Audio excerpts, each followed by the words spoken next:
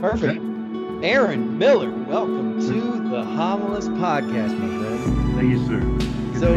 So here's what's kind of cool. So you're a guy who got connected to the podcast through some guys that you work around and with.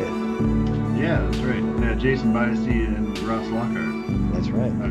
My buddies, and they also work in and around the Vancouver School of Theology, where my office is, and my church meets in their chapel as well. So right on. So yeah. Is this church that you're a part of? Is this a ministry of the school, of the campus? It's just what is it? No, it's kind of a weird situation. The church itself was started back in the day to be the worshiping community for the seminary. So like the principal of the school was the preacher on Sundays, and everybody lived on campus, and faculty and staff would come to church, I guess. And over the years that kind of changed, and so now it's a United Church of Canada, a mainline. I don't know if you know anything about the United. If you know anything about the United Church, you probably know some sort of caricature about us, but that's all right. And anyway, so we're just a mainline church that happens to meet on a campus. It's kind of peculiar. So we're sort of close to the school, but not part of it.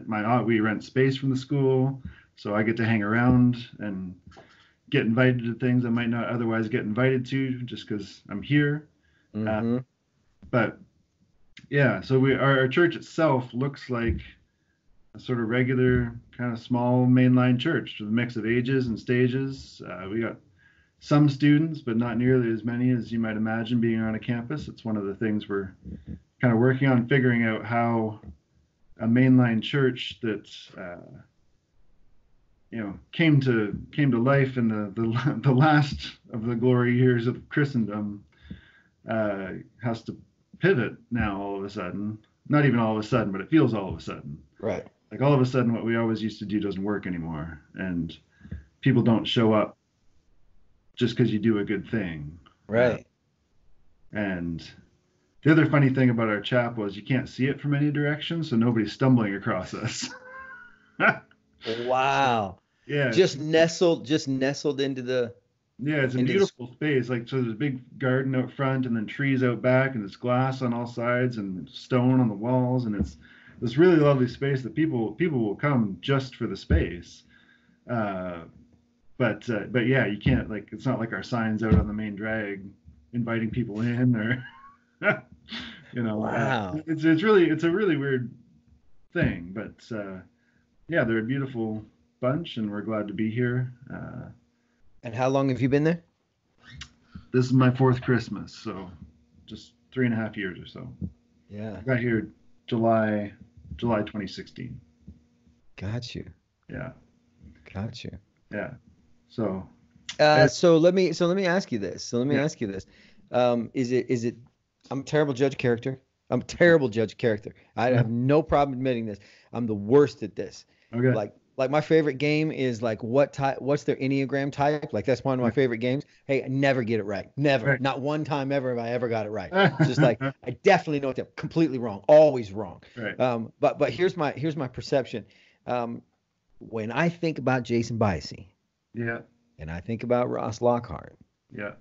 And then I take you and I put you with your flat bill and your beard right in the middle of those guys. It seems like that's an odd fit. Is it an odd fit?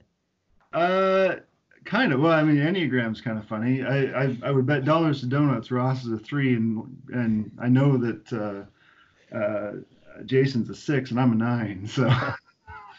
So we fit right in there together. Yeah, you sure do. That's good. The three of us need each other in order absolutely to right. Yeah. Hey, what would I do in this situation? I don't know. What would I do in this situation? Yeah, right. Yeah, that's right. Yeah, so you guys do share a line. Yeah, you guys do share a line. So I don't know. I like hanging out with people who aren't much like me. I mean, Ross, likes to point out that I'm his hipster pastor friend, and and that's great. Everybody fulfills a role. I can't fulfill a bow tie. Yeah, that's a fact. That's a fact. Like I'm the same Yeah. First off, nobody's going to see it on you or me. No one's That's going to see great. a bow tie. People tell me I should wear my collar all the time because it would be kind of cool on the campus, right? But you can't tell. It looks just like I'm wearing an ugly black shirt. It doesn't matter. It doesn't matter. Yeah, it doesn't matter. Uh, yeah, that's a wild match when I think about it. So you're 9 on the Enneagram. Yeah, hard. Hard 9, really? Yeah, yeah. Yeah. Eight wing. So, So oh, with an 8 wing. yeah, Okay. Well, that's I kind of think. cool. Yeah. Although it means that I sometimes have really strong opinions about things and don't want to do anything about it. That's funny. Yeah, that's funny. Sorry. Uh, But yes, think about I'm a 7. I'm 7 with an 8 wing. it. Yeah. So I love having a good time, and really think it's awesome when we get to be confrontational. Yeah. And so the two sides of me are just like, hey, do you want to have some fun? And the other one's just like, yeah, who are we gonna mess up? You know, Right. like who's gonna get it? I would guess that my brother's he's my music minister, and I think he's a 7 with an 8 wing. Uh, He's got a lot of 8 tendencies, but he just loves to have a good time. yeah. He doesn't Listen, seem like- I'll be honest with you. So I took the Enneagram. I went to Enneagram Institute and went through this whole thing, right? yeah. And so my scores came back, and so what it came back with, and I don't know enough about it to be going on and on about what wing I am, but this is what happened. I tied Right. between a 7 and a 2. Okay. So I'm between a 7 and a 2. So I got Right. this strong pastoral thing, like I want to help, Yeah. and I got this other thing that's just like doesn't want to sit still, just Yeah. want a pogo stick on down the road, just Yeah. get on to the next thing. Yeah. But the next number in line was an 8, so I'm like 7, 2, 8, and like all of them were like close to each other. Yeah. The other day I'm going into the store and I hear this guy out in the parking lot, and he's yelling at his wife. He's loading something up in the back and he's yelling at her, and she's sitting in a cab, and he's like, open the gate, like that, and getting all out of control. And there's this part of me that's just all about it's like an injustice, Right. like someone, we need to go get him and Jesus on the right track. Maybe that's what needs to happen. Yeah. And so like this three-way conversation started happening in my head. It's just like, Right. maybe we ought to go help that lady out. And the 8 part of me was just like, yeah, I think so too. We can rough this cat up, and the 7 was just like, I'm with you guys. Like, I love it. I Right. absolutely love it. And then reason won over, and I was just like, yo, you got stuff you need to be doing, and nobody's getting beat up. There's nobody getting hurt. Somebody's just having words. You just worry about yourself. You don't need to involve yourself. But that 3-way conversation that I had going was intense. It was just like, yo, we need to fit. And when all 3 of them line up like that, like, we're being helpful in this situation. Yeah, and it's fun. Yeah, and we're going to challenge the establishment. Right? I'm like, That's great. Yeah, you're unstoppable. Well, good on you for being so redeemed that you were able to rein them all in. yeah. I'm 1 for 14 on that. Yeah, I'm 1 for 14 on that. Right. Yeah. I don't know. Yeah, I'm getting there. I'm getting there. So, yeah. So here's what else is really interesting. So, I don't remember if it was Ross or Jason who suggested I reach out to you Oh, and get you on the podcast. I don't remember. I would have to go back and look at my email. I feel like I'm punching way above my weight class today, man. No, not at all, not at all.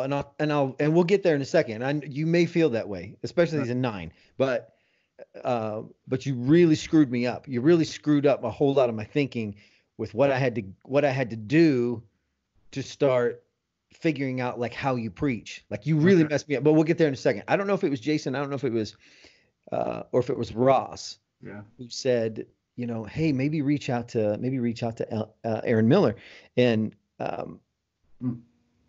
so we made contact, and we talked back and forth, but we just talked about the podcast back and forth. Isn't that correct? Yeah. I mean, I think I commented on your beard the first time. That's what it was. Yeah, that's what it was. Yeah. Yeah, that's what it was, because it was something about, well, I mean, with a beard like that, you can't go wrong. Like, it was something like right off of Biases. I think right off of Biases. Ask anybody who has a beard like that. Yeah. Like, yeah, that's okay. Like, I would, like, okay, I can spend some time with that guy. And so we had some conversation just off and on, just some, just short messages. And then most recently, you sent me the Advent calendar Yeah, that Christian is seasons calendar. The is Salt that of the Earth Christian Seasons calendar. Yeah. is that something you guys produced yourself? Yeah, so that's I mean, this is the 21st year for it in some way, shape, or form. It started with my predecessor and another woman who was working with him at the time, and he was studying with Brueggemann, doing his Oh, DMin, wow. and I'm a little fuzzy on the exact details, but it sort of came up in a meeting, like what if we actually used a different calendar to remind ourselves that we're called to a different thing, Love it. a different rhythm of life. And so this woman, Janice Love's her name, she went home and like mocked it up basically. And so they had it internally for a couple of years, I think, and then people in other local churches were like, "That's really cool. We get a copy of it?" And now we send this thing all over the world, and it's we get artists, largely Christian artists. I don't think we have that exclusive requirement, but that's who tends to respond to our calls for submissions. Right.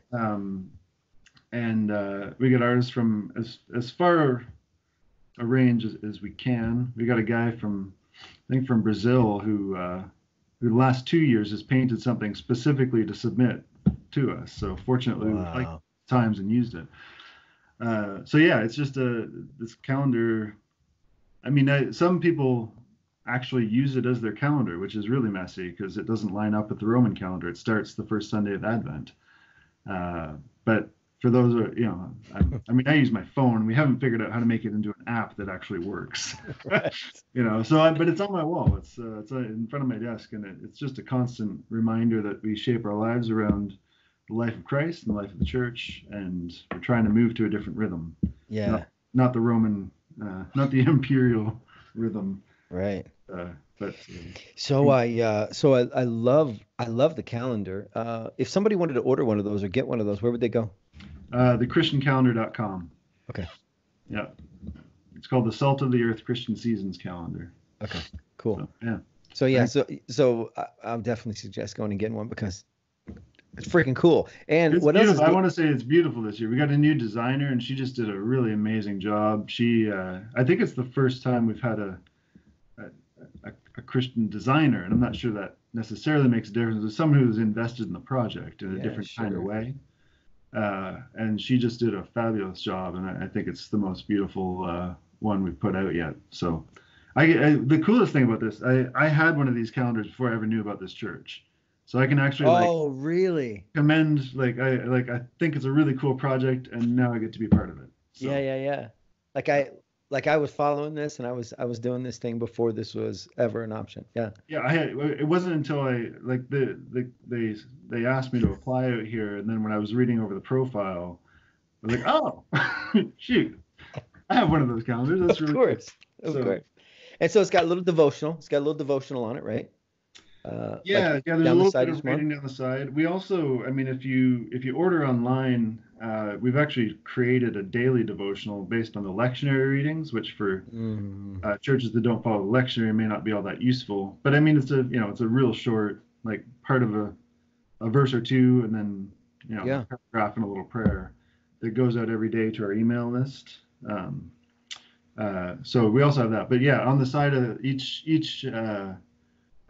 season has a description, has some words from the artist, and a description of what the season's about, some words from the artist, and sort of typical scripture passage of the season. Yeah. So. Yeah. What did you preach on? What did you preach on this second week? The second week of Advent is always John the Baptist. He comes storming in again. Yeah. And we're in Matthew this year, so that's not my favorite version of John the Baptist, but it's okay. It's more or less the same.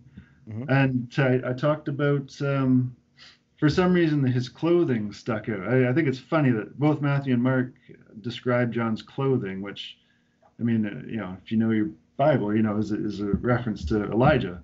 So I got to talk about that John was dressed up for what he thought was happening. He was dressed for the occasion. Yeah. And then I talked about, I used that to talk about what it looks like to be dressed for the occasion of God on the move. And I used Paul's image of being clothed in Christ. What it means to clothe ourselves in Christ. And I think when we clothe ourselves in Christ, we do the things that that John talks about. We become people of repentance, Mm-hmm.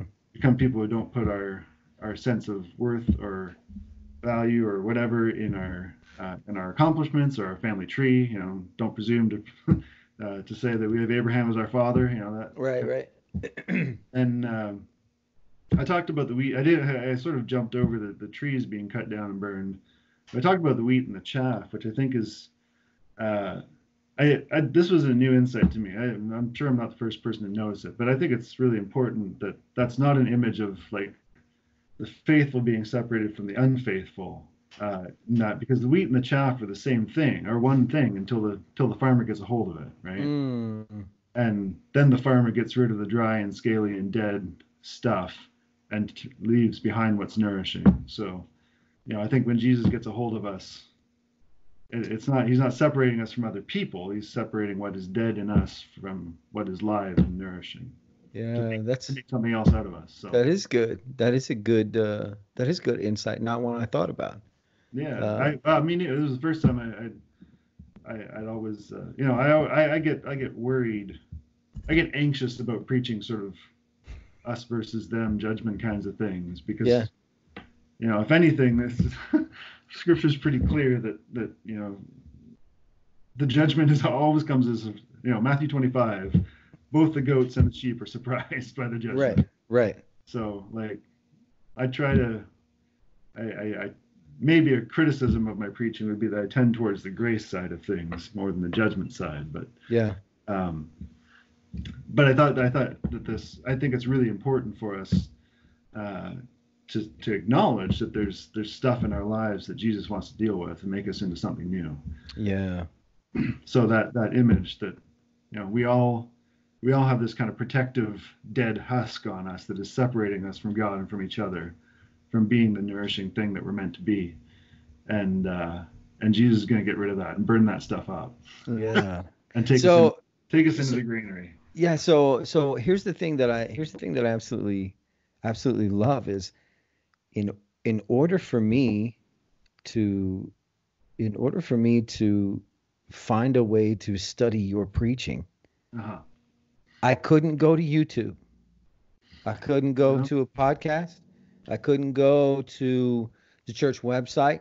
I could How find did you find z- it? I could find zero on Aaron Miller's preaching anywhere. I could find zero on nothing. So here's what I'm left with.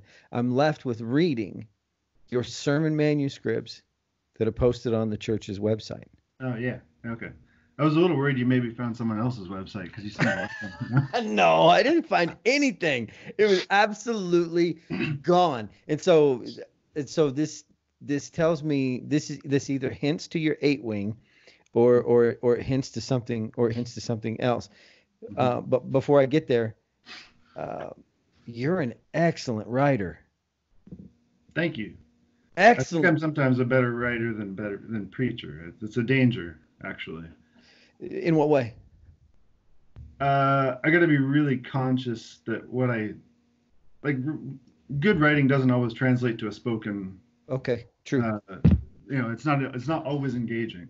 true. Yeah, You know, like I've seen really brilliant writers get up and read their stuff, and it just doesn't do anything for you yeah, in a live setting. So if you get too kind of technical, you lose the connection with the people that's you're true. trying to talk to. There's a difference. There's a difference, and I don't know if any of the listeners of this have ever even thought about this conversation, but there's a world of difference between the way you read something and the way you hear something. Hmm.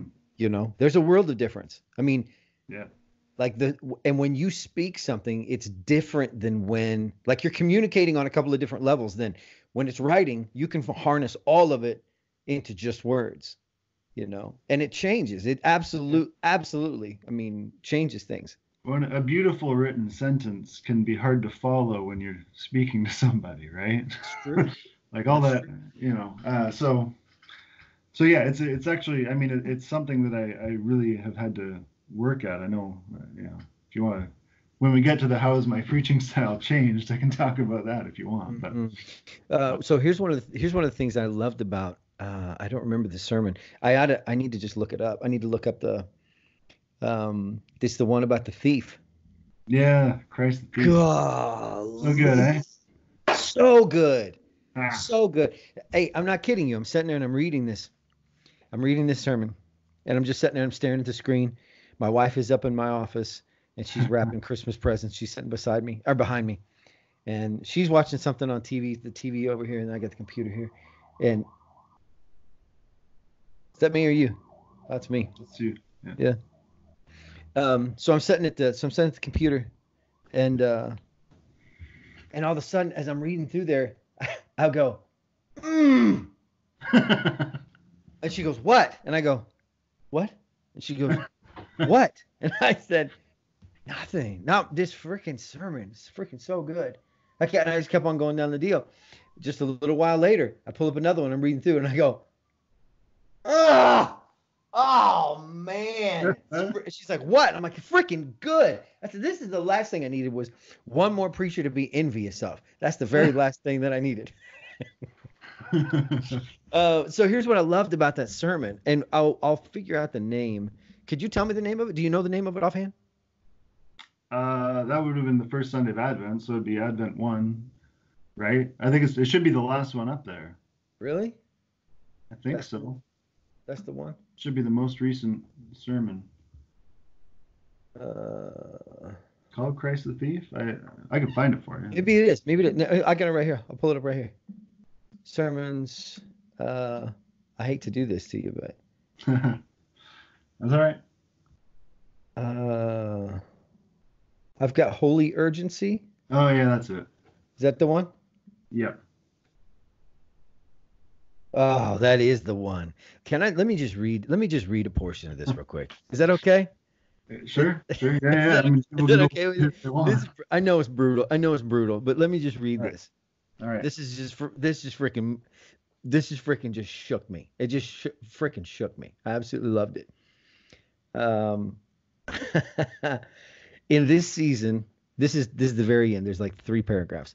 In this season where we're waiting for Jesus again, what do you need him to steal out of you?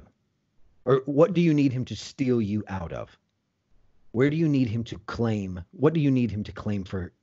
Sorry, I'm a terrible reader. Where do you need him to claim for good what's his? Where do you need to let him line your life up with our hope that we have through him who loves us?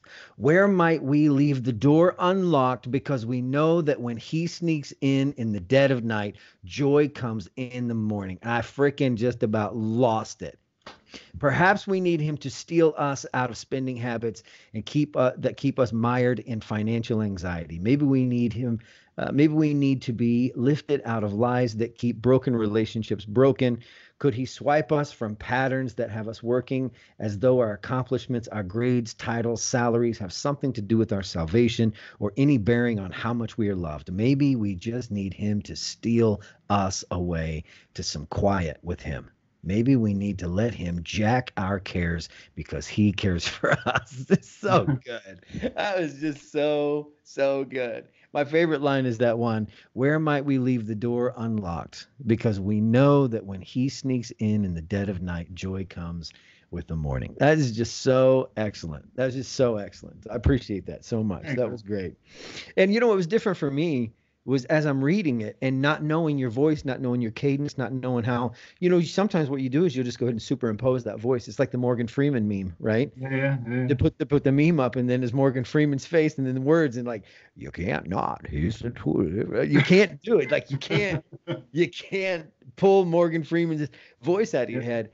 And me not knowing your cadence as I'm going through, I'm like, these are just words and they're heavy. They're heavy. It was so good. I absolutely love it. Absolutely love it. So needless to say, I went through and I read, I don't know, 50% of them that are on there. I mean, just like, golly, these are fun. Like this is a new thing for me. Sitting down and reading some sermons and it was excellent. It was excellent. So thanks, man. I appreciate that. Yeah. I mean, that was a lot of fun. I have fun writing them. So man, well, you're an excellent writer for sure. So tell me something, Aaron. Let's jump into some of these questions here. Sure. My favorite one, passages of scripture that make you laugh. Yeah. I mean, I love that you asked this question. I've listened to every episode of the podcast, so Well, thanks. I I'm always appreciate thinking about Pastor. I it. think, I think the Bible is funny a lot of the time, and maybe it's funnier. Some of the times it's like in the background, right? Like I've always wanted to see Adam trying to dig himself out of the hole that he dug when he said, "It was this woman you gave me." Like I think God could have done a favor and just smacked him right there instead of Right. making him go Right. out. We're Or just gonna start over. We're just gonna start over. We're getting a new guy. Abraham trying to explain to Sarah why they're about to leave, and don't worry, we're gonna have a kid. And yeah, right. I think that's funny. Uh, I think the whole book of Acts is funny if you're in on the joke. Yeah. Like that's a there are funny things that happen in that book, and they're serious things. But like, if you don't think God's got a sense of humor, spend some time in the book of Acts. I often when I hear you ask this question, I think the 21st chapter of John's hilarious, right? Because Jesus comes back and he blows the Holy Spirit all over the disciples, and it's like, this book was written so that you'd believe, and that like it ends at chapter 20, it's done, except that Peter is so stunned. He's like, well, Jesus is risen. Let's go fishing. Right. Right? Let's try to go back to what we already knew. Let's pretend none of this happened, and we're just gonna Right. carry on normal. And like Jesus chases them down on the beach, and like I think that's funny. That's good. My own reading schedule. I use this Read Scripture app from the Bible Project guys. Has me in Second Kings, which is sometimes not the most edifying part of Scripture. Right. But I always think it's funny. You get this like like 3 sentences about a king, and then the writer's like, "Isn't everything this king did written in the annals of Judah?" Like, like you want to read? Go there. I'm not talking about this guy anymore. I'm done. I'm over it. Right? Over it. I don't know. It's funny. I think I don't think funny has to be not serious, right? Agree. Right. So yeah. So I like the one. I like when like there's two boat scenes in Scripture that leave me in absolute hysterics, and the one is Jonah. Yeah. Like, what do we need to do to make this stop? Throw him over, and then it stops. Yeah. Like, that was an awkward moment. It's just like looking over the side, like. Sorry, but I like that they don't even hesitate, right? They're just like, gone. Okay.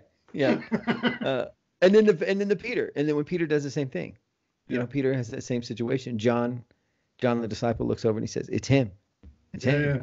And Peter freaking just grabs up his robe and dives in, or grabs it and pulls. It's kind of funny that he gets dressed to jump into the water, but That is interesting. I understand. That's interesting because he had it off, so he put it on. Like, when I get there, I need something to dry off with. I don't even know what he was thinking about the whole situation. But what's cool is, like, he gets there, like, how fast can he swim? Like, faster than the boat, faster than. They had to drag all those fish, right? Right. Well, and the other interesting part of that is, like, so it's so many fish. Like, they caught all these fish, all right? And then he gets to the bank, and Jesus says, "Did you bring some of your fish?" And Peter's like, "No, I forgot. I didn't bring any fish." He's like, "I'll go. Hold on, I get the fish." It says Peter goes back and he pulls all the fish ashore.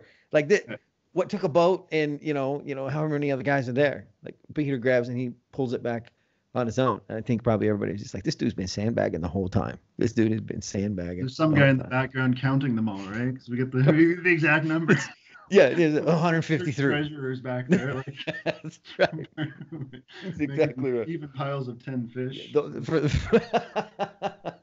For the Enneagram ones out there, yes. I believe that's probably 1, 2, 3, 4. 153, which there's some really cool conversation about when it starts talking about numbers and meanings of numbers. There's some really cool conversations in there. We won't get into it today, but there's some really cool ones. I appreciate that it may not actually have been exactly 153. I just think it's funny. I think it's funny whenever we get details like that, right? Yeah, like so one of the funnier stories in John is when John the Baptist is like, "Hey, look, the Lamb of God who takes away the sin of the world," and nobody does anything. That's true. Like the whole crowd just like shrugs its shoulder. Yeah. And then the next day he's like, look, and the two go, and they're like, hey, where are you staying? Yeah, right. And then we're told like it was about 4 in the afternoon. Yeah, there you go. Like just how about some random freaking details for you? Yeah. Yeah, that's good. Yeah, And I love that. I love that. Behold, the Lamb of God that takes away the sins of the world. The crickets. so what? Okay. Which I think is a good, there's a lesson in there for preaching. I think Yeah. I used that in the in a sermon recently on evangelism, right? Like if John the Baptist is like, hey, look, do this guy, and like Yep. nobody does a thing. Yeah. Like, Yeah. and Which then he gets two, right? And then two guys do it. That's right. You know what else is cool about the John the Baptist relationship? Yeah. John the Baptist, his disciples, his relationship with Jesus and his disciples. Something that's really cool to me, and it brings me a little bit of hope, is that while John's in prison, he sends his disciples. Says, go to Jesus, go to him, ask him, ask him if he's the one, or should we look for another? Yeah. And it's kind of like, John, you like the reason all these people like you're the one that made the announcement. You remember, like, you made the announcement. You did the baptism. You were at the ordination. You remember, right? Yeah. Like, he's your cousin. Like, it's gonna be weird, but just go ask him if that's them. I think there's a lot of hope in that. I mean, what preacher hasn't had this crisis of faith at some point in their relationship with God, their church, and their ministry and their calling? You know? Yeah. I mean, he saw the Holy Spirit descend upon him, right? And he's still like things are just not working out quite like he imagined they were going to work out. Yeah. And I think they probably don't, Yeah, I think that's common. Expect to lose his head before the Messiah did something. I think that's common. I mean, prison can do that to you, I think, Yeah. I think there's a certain level of isolation and loneliness that happens in a place like that. And that's literal, but I mean, on a metaphorical level, I think that's something we deal with more in our occupation, than a lot of us would be willing to admit, and we find out. I think it can be hard to get up every week and say what we believe, preach good news if things are not quite going the way you hope they would. Yeah. Which happens to everybody, Yeah. So. Yeah, that's good. Thanks for diving into that with me. That's a good conversation. I think we could probably do that. Over and over with different. This is gonna. This would be a next episode. We'll do a next episode on this one. Who inspires Aaron Miller? I knew you were gonna ask. I mean, there are lots of guys that I love to read. I mean, early on in my ministry, Eugene Peterson kept me afloat. I know some guys have come on here and talked about him before, but I think St. Eugene has saved a lot of us, or kept a lot of us grounded. I think I told you the guy I want to hear you interview is Rich Villodas, or Villodas. I'm not sure how to say it. And I've been watching his sermons just for my own. I think preachers need to watch preachers. We need time to worship too, where we're not in charge. But when I was thinking about it, I love watching musicians who are just sort of unconscious with their instrument. Like they put in so much work, and part of it's natural talent probably, but it's just so many hours, and you just like they don't even look like they're. Like I was thinking about my brother Aiden Miller. He's our church musician. He's our music minister, and I just like it never ceases to amaze me when he just sits down and just plays in a way that like it's a totally different. And I think like I always find that inspiring. I'd love to imagine being able to preach that way, like sort of unconsciously. Sort of just so like this is so deep down that I don't even have to worry too much about it. What would that look like? I mean, yeah. I mean, I think it does kind of happen sometimes, right? Where you put the work into the sermon, and one of my problems, or for better or worse, is I'm a sort of diamonds are made under pressure kind of guy. Like I write Saturday morning and Sunday morning, but like that Christ the Thief one, like I got a chance to preach that at St. Andrew's Hall, or most of it. Like I made it a little longer for Sunday, but that extra time, like uh, I had my chair my chair of session, which is like our elders, told me that was the best sermon he's ever heard me preach. And I think it Wow. wasn't just like what was in the sermon itself. It was that it was like deep down in me already. Yeah, And, yeah, and yeah, then yeah. and I do, like I'm working all week on my sermon, but uh, that sort of, so I think it happens sometimes, but Yeah. um, I just love watching that. You watch a guitar player who Mm, has been playing for years, and their fingers just move in a way that our fingers can't. My fingers can't. yeah. I'm a dedicated rhythm guitarist. Yeah. Right. Uh, Yeah. Yeah. I'm uh, I'm the same as you. I'm the same as you. Like I'm a three yeah, chords. I'm a three chords. Can we transpose this? Can we yeah, transpose this right. song? Like I need to transpose it. Can we play it in E, please? Can we put this back to G where it Uh, belongs? You know? and I like, I know you love comedians, and I often like comedians a lot.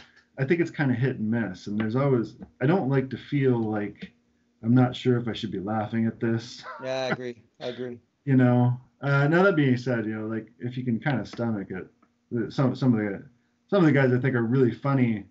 A guy like Billy Connolly, who's just filthy, Scottish comedian if you don't know him, and like not super life giving, but there's an honesty and a kind of like he sees the world in a way that I think is kind of brilliant. I mean, he's funny because he's smart. He's not just making dirty jokes. Right. Like he's so smart. And I was thinking, I watched last week. I watched Mike Birbiglia, the new Yeah. both of his, and Seth Meyers, and the one Hannah Gatsby. I don't know if you've ever seen Uh, that. Some listeners might. I don't know how people feel about the content necessarily, though. I think it's pretty marvelous. Like if you want to see just a pure performance, it's amazing. I don't think I've I don't know. I would put it way up there with like just the capacity to get up there and do a thing brilliantly. It's so tight. And I yeah. think like that's hard. Hmm. That's hard because there's so many bad comedians out there, Yeah, right? absolutely. Yeah, absolutely. And there can't be dead space, and you can't forget your line, and you can't, they just get up there and Right. do. And I'm as you can see, I'm a manuscript preacher. And you know, ideally, I've practiced it enough times that it doesn't. People are sometimes surprised that I preach so close to my text, but Mm, because I do kind of know it by the time I get up to preach it. But yeah. uh, I found that those three comedians are ones who just did it powerfully. And the Hannah Gadsby one is just like it's dense. It's you want to talk about funny being serious. Like it's a serious thing, and I think you can appreciate that regardless of you know what you think about the specifics of the content. What about Dan Cummings? Dan Cummins. Don't know him. I'm always looking for new names. Dan Cummins. Dan Cummins. Cummins. Dan Cummins. Yeah, Specifically the one Don't Wake the Bear. don't like that. Is that on Netflix? Now, Amazon Prime, I believe, is where I've seen it. Okay. Is where I've seen it. Oh, the internet will find it. It's yeah, you'll find it. You'll find it. Now, here's the thing. Dan Cummings has, like, content wise, like there's some patches of this. It's rough. It's just Right. rough. And you just got to just fast forward, get past it. Probably the first 20, 30 minutes of it, pretty solid. From Yeah. there on out, it just starts kind of going downhill. Yeah. But his approach and the way he performs Yeah. is it's so well done. Like he's like he, he talks about his use of word and metaphor and terms Yeah. and so he talks about sidewalk and etiquette and politeness and manners, and he said it mirrors the road. Okay, it mirrors the road. He said it's easy. He said if you're on the right hand side, you're always on the right hand side. I don't care which direction, you're always on the right hand side. He says I mean, unless you're in, in Europe, maybe it's on the other side, and And then he said, but it's always on the right hand side. He said, so if you're on the side, what's on the right hand side? So he's talking about all this. And so he said, now listen. And then this is kind of his cadence too. He says, now if there's two of you walking along and you're holding hands and you're in love, I mean, that's brilliant. I absolutely love it. I think it's wonderful. I think that's just fantastic. But you need to have a plan. You need to act on it. Have a plan and act on it. Somebody else comes at you, hey, single file it, have a plan, act on it. Yeah, that's the way it works. And then he says this term, and it was just kind of funny how he says, but if you decide you want to form a wall of narcissism and keep coming down, and I just thought that was so brilliant. There was also another couple terms I wrote down. He says my girlfriend, like, she wants me to lose weight and she wants to continue to bake delicious treats at my house all the time. And he said, I'm getting mixed emotions inside my relationship, these mixed messages. He said, she wants me to lose weight and she keeps baking me delicious treats. And he said, she came in the other day and I'm eating these cookies and she says, Dan, are you going to eat all those cookies? And he said, I was planning on it. I was planning on eating all of the cookies. And she says, you can't eat all those. They're not good for you. He says, oh, I'm sorry. I thought you baked me cookies, not shame biscuits and guilt wafers. His use of wall of narcissism, shame biscuits, guilt wafer. I mean, it's just a really, really, really polished guy. And you can tell he's a words guy.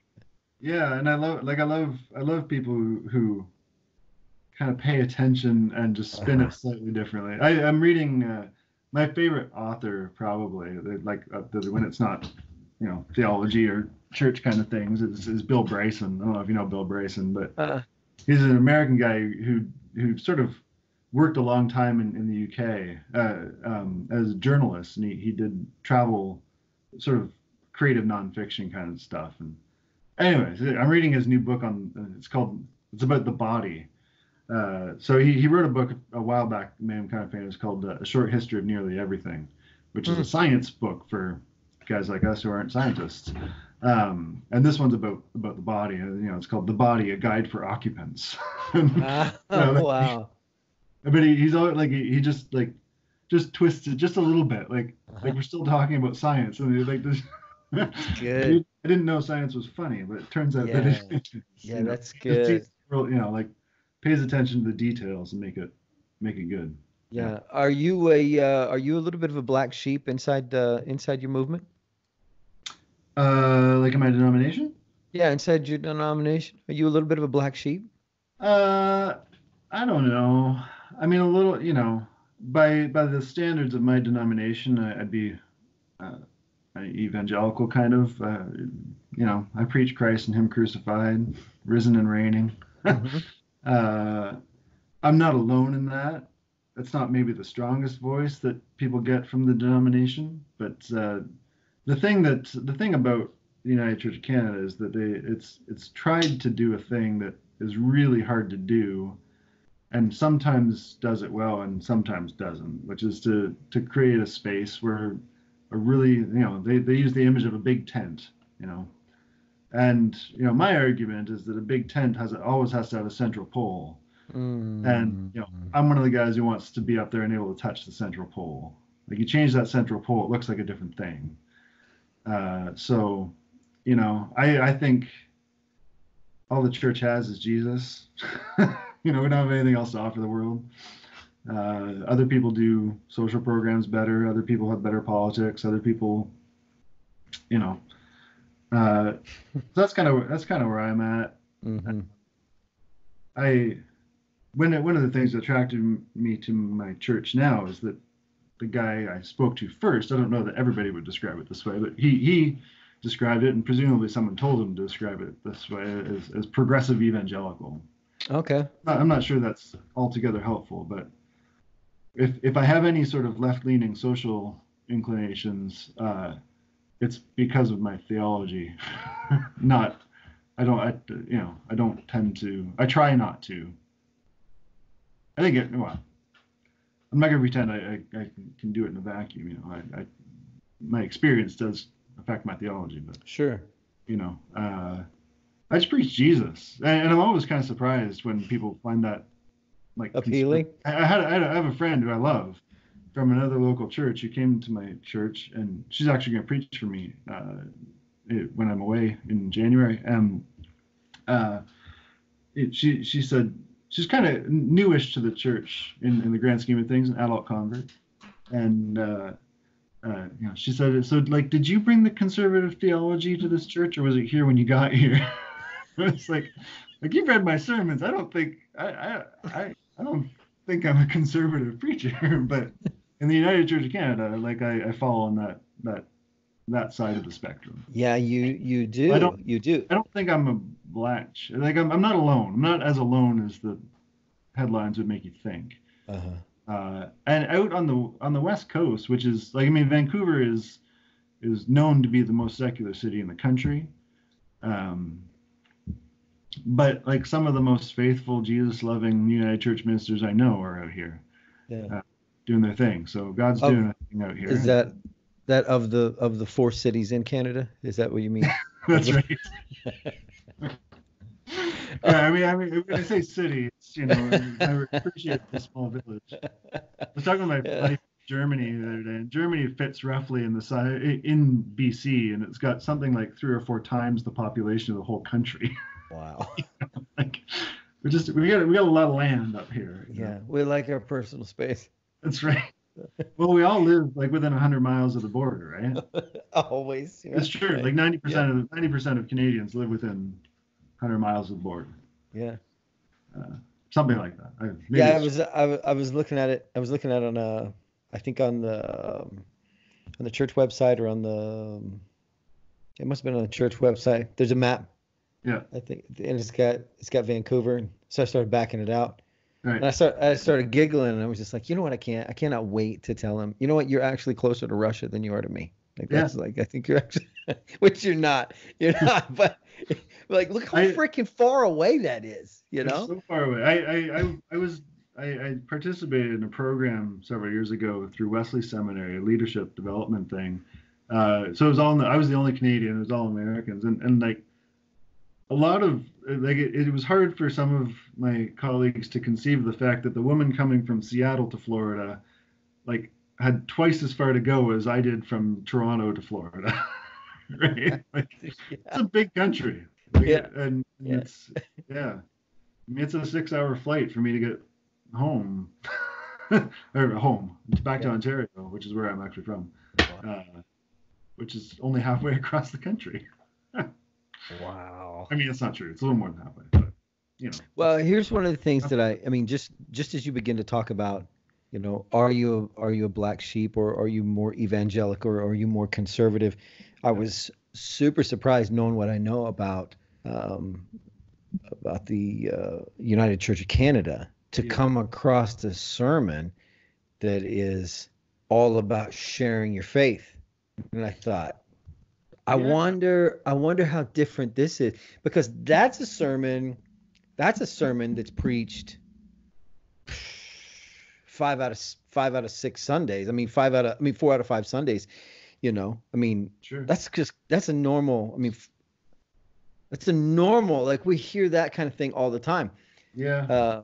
Is that pretty common where you are, or not as common? I would say not. Yeah. For the reasons that I outlined in that sermon.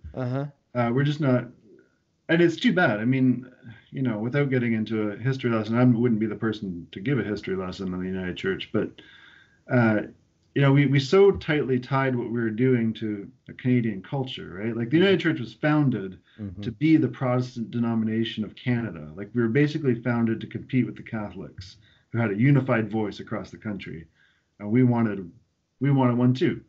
So a few of the denominations got together and made this other denomination. And I think for a long time it kind of worked, that when the country was nominally Christian, when people still sort of basically knew the story, and we could expect people. I mean, there was a time where you could build a church and expect people to come, and like what you do, and know what to do, and you could expect that people would come back when it was time to get the kids baptized, or get them in Sunday school, or whatever. When it's time to get married, but now, like, in BC, like here particularly, like you got 3 and 4 generations of people who've never been inside a church, not for a wedding, not for a funeral. Nobody gets married in a church. Nobody does funerals in a church anymore. Nobody would come to, nobody outside the church. Uh, and obviously this is a broad stroke statement, but people aren't going to come to us because they have needs, because they wouldn't know what we would do for them, other than like try to proselytize, which I'm happy to share our faith, but so I think it's not, and I think we have all kinds of anxieties. The United Church has been, one of the things I think is good is that we've sort of acknowledged that oftentimes evangelism has been sort of cloaked with colonialism. That it, the narrative that the church is dying is fundamentally racist, right? I mean, only Eurostock churches are dying. White people aren't going to church anymore. But in other areas of the world, lots of people are going to church, and the church is growing. So like we got a problem, not everybody else. Yeah. And part of the problem is that we had this notion that to be a good Canadian was to go to your local mainline church, and then people discovered you could be a good Canadian without giving up your Sunday mornings. And so I think the church, like part of the reason to share, and part of the reason I think especially lay people have the advantage is that there's no social pressure to come to church. Nothing. And nobody would second guess you if you decided to sleep in on Sunday morning, to not give your money to that organization. So why do you do it? Like, tell me that story. And we got to learn to tell that story, because we haven't practiced telling it. We don't even tell it in church. Like, we don't ask each other, how is it with your soul? Because that's private, that's personal. Yeah. So there's a lot of work to be done. And, I think one of the things that's cool about my own church is that they have kind of embraced the possibility of being this sort of alternative community in the world. We just also have to figure out a way to tell the world about it. It's not good enough to be over here authentic in a corner until we die. Right. So we've got a grant coming. We're going to try and plant a different kind of community, not necessarily a worship service yet, but a different kind of thing in the local pub on campus.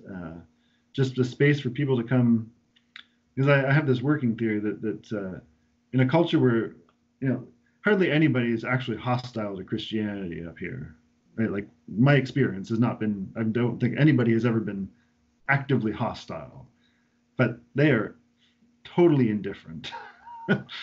And I think that's harder to overcome than animosity. At least if if someone's angry, you have a chance to talk about that thing. If they don't care, and they have no reason to believe, and they're perfectly happy, right? At least they're living, they're in an affluent culture. They live in the most beautiful place in the world. They seem to be perfectly, like, why? And you want me to come up and forsake my life for the sake of the kingdom of God? Like, I don't know. Like, what does that even mean? So we got to figure out, and I'm part of what I'm trying to figure out for myself is how to tell that in a compelling way in this context, but also just get better at talking about it. Yeah. Like, we believe this thing. We believe it enough to, I've staked my life on it. And you all have shown up many of you show up every Sunday. Some of you, like, at least once a month, give up your Sunday morning to come here and do this. Like, why? Yeah. One of the brilliant lines from that sermon that you put together, one of the brilliant lines was when you were talking about your son learning how to do the Rubik's Cube. And how he practiced and practiced and practiced and practiced and practiced, and he couldn't get the two corners to match up. And he just kept working at it and kept working at it. And then finally he got it, to which you said, so what happened? Like, how did you do it? To which he responded, I don't know. It just sort of happened. And you said, and in your sermon, you said, of course it did, because that's exactly what happens when you continue to work at something and try to get better at it. It just happens. That's freaking good. That's just listen, we're evangelical, with a little touch of militance. on our end, you know, Yeah. like we kind of have, you know, oh, indifferent. Oh, you want to arm wrestle? You want to arm wrestle about Right. it? You know, and then we'll have a Right. conversation. The loser goes to church. You know, Yeah. like we'll pull any sort of stunt. But like that was a really good line. That was a Yeah. really good line. Thanks. And I mean, the image I use in that sermon at the beginning is of a marriage, right? Like, or any relationship. If we're talking for very long and you never find out that I have a wife, Mhm. we start to share time together and do things together, and like it comes as a surprise to you that I'm married, you're gonna wonder about that relationship. So like, why do we hide this other relationship? Because I mean, liberals are pretty okay with the idea of faith as relationship, Mhm. right? Like we're in this relationship with God. Um, you know, atonement we get a little squeamish about, but relationship we're all about. Right. I love atonement. Yeah. Uh, Yeah. but but we don't share it, and I want to know why. Like, and I do think that if you're doing things, if you have a spirit, like if you're reading your Bible, if you're praying, if you're doing the things that Jesus tells us to do, caring for your neighbors, whatever it is, like it's just going to be part of your life. And I think for those of us who've been sort of trained by kind of modernist enlightenment thinking that religion is a private personal choice and not, I mean, if I believe Jesus is living and reigning, it doesn't much matter what your opinion about that is. Correct. I mean, either Jesus is living and reigning or he's not. Right. And, I mean, I happen to think he is. So how do you, like, in a culture where like you can't start there? Right. Right. I don't. Like I don't. Like, Yeah. okay, well, I mean, that conversation is cut short. I mean, I of course do, but Yeah. in the Yeah. instance that you're Yeah. talking to somebody that, yeah, Yeah. And so like I think in that sermon, and certainly I've made fun of myself before, like I was kind of like Peter's instruction to, yeah. give an account of what gives you hope Just be if ready. someone should happen to ask, Just be The ready. Just be reality ready. the reality is Yeah, most that's are good. not living sufficiently interesting lives for the gospel for anybody to think to ask. Most of us look exactly like our neighbors. Mm, But I often sit in my overpriced apartment on the campus of UBC, wondering if this is what the Lord requires of me, because it doesn't look different than anybody around. So like, how are we different? What's and why does this story matter? And I yeah, mean, I think we got to start asking and answering those questions for ourselves, yeah, uh, and not in a kind of general theoretical kind of way, but in a real lived kind of way that people will find compelling. Because I have this, I think that on a campus, for instance, everybody who comes to a campus is asking the same basic questions. I think, how should I live? What am I going to do with myself? yeah, What's the best use of my energy? How am I going to change the world or not change the world? yeah, You and I think the gospel has stuff to say about that. Not necessarily black and white answers, but I think hook them up with Jesus, and if we can get people actually, introduced to Jesus and let him do the work, let him separate yeah. the chaff from the wheat, uh, then I That's, think I think something good could happen. yeah, I agree. I agree. That's so good. That's such a good metaphor. The chaff and the wheat. That's a good one. That's not one that it's not one that ever hit me Mm-hmm. just like you said it, that you know you think sheep goats, Yeah, yeah. two That's not different what I live things. so. Yeah, yeah, this is different. That's completely different. I went to that same passage Yeah, for Advent this week, and just talked about how we think of Jesus meek and mild, senior picture Jesus, yeah, with his hands like this, with his freaking hair, like that's how we think of him, yeah, yeah. and he's got some really cool light coming in on his face. I mean, he's really, but then John's like, when John talks about him, John's like, yo, uh, this is gonna be bad. This is, Yeah. this is gonna be bad. Like he's, you remember the old bumper sticker, Maranatha, Christ is returning. Boy, is he pissed.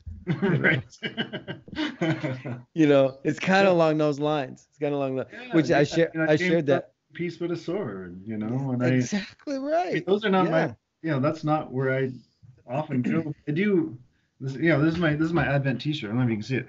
Cast down the mighty, send the rich. Oh yeah, fill the hungry, lift the low. That's freaking good. Where'd you get Right? it? It's the Magnificat, right? That's in the Bible. Yeah, where did uh, you get the shirt? a guy named Ben Wildflower. He's got an Etsy shop. Okay. But it's dope. I love it. That is cool. And That's real freaking I cool. think, like, if you're a 20-something and like this is, like the gospel is radical, I don't know. I listened to Willman, right, and he was talking about, maybe the gospel's for young people. Right? But I think, like I just to kind of bring it back to what we were talking about before. I think that we often tell people to go off and get established and then come back to the church when they're ready, kind of thing. And I want a chance to say, like, Jesus cares about what you do now. Jesus cares about how you're a student. Jesus cares. So I was talking to a student yesterday after church. Like, he's in engineering, and like, I want to create a space where we talk about what it looks like to be a Christian engineer. Are there things you can do as a Christian engineer and not do as a Christian engineer? I don't know, but like, let's at least invite Jesus into that conversation and listen hard, and create a kind of community that will support you when you say, I'm sorry, I can't do that, because it just doesn't want me to. I love it. That's not gonna fly with most of your bosses, just for right. Yeah, I love it. Oh, Aaron, I wish I wouldn't have burned up so much of our time earlier. I've got another meeting coming up. Yeah. I need to get myself together for. I'm obviously ruining my own day by being slow, and so I hate to freaking run part of yours and the next one. But can we do this again? Can we do this again? This is an excellent conversation. We made it through freaking 2 questions. We got 2 questions in on this list. That's all we got. Yeah, I mean, we touched on some of them. We talked about some of this, but we didn't even get to, like, I'm interested to get some of this stuff. Like, these are excellent questions. So that's a great one. So, oh man, Aaron, we're gonna have to do this again. Yep. Maybe this next week we can connect again, or are you gonna be tied up next week? No, let me know. Okay. This is, like I said, all day, nobody else wants to have meetings, so. Yeah, perfect. Yeah, perfect. That's the boat I'm in. Ain't nobody trying to hang out. So this is perfect. So. Man, thank you so much for doing this. Thank you for being on the Homos podcast. I'll get a hold of you. We'll finish up our conversation this next week. It'll be cool. Yeah, man. Looking forward to it. Thanks, buddy. I appreciate it. This is good. See ya.